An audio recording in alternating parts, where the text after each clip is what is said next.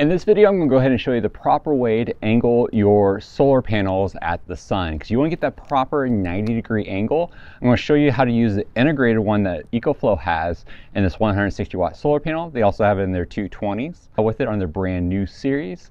But if you don't have one of the solar panels that has an integrated solar angle guide or a clip-on option, I'm going to show you guys something you probably even have in your pocket that's going to allow you to go ahead and get that proper angle. So let's get started. So the proper angle that you want your solar panels to be is 90 degrees directly at the sun, and that sun moves around all the time because the earth is round. So the cool thing is that you can easily go ahead and move around your solar panels while the sun also moves.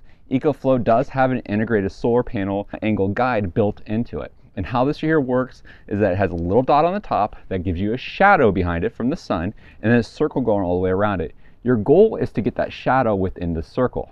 And if it's within that circle, you're going to get the highest efficiency possible out of your solar panels because it's facing that.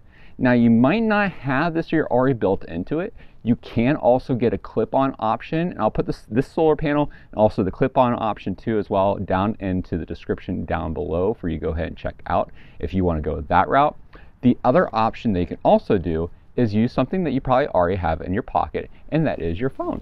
Or you can use other devices too that might be flat. So that way you can easily go ahead and do that. Now, if you did want to go ahead and use something like your phone that you might have in there, all you have to do is put it flat, your flat edge right here, directly against the solar panel.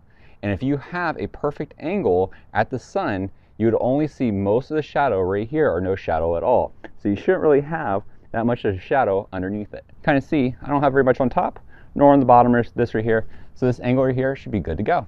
Now, I might want to go ahead and adjust my solar panel a little bit more this way if I want to, but it's going to be going over this way right here over the next few hours, so I really don't want to adjust it that much with it, so I'm pretty good at this point right here. But let's say that our solar panel was angled even more down further, like this slide over here, put it flat, and our shadow will go ahead and increase too.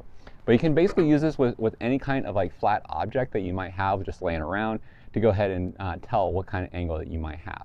And that's how you're going to go ahead and properly angle your solar panel at the sun as a portable solar panel. If you guys enjoyed this video here, make sure you give it a thumbs up. Don't forget to subscribe and check out this video over here that YouTube also thinks you might enjoy. I'll see you guys on the next one.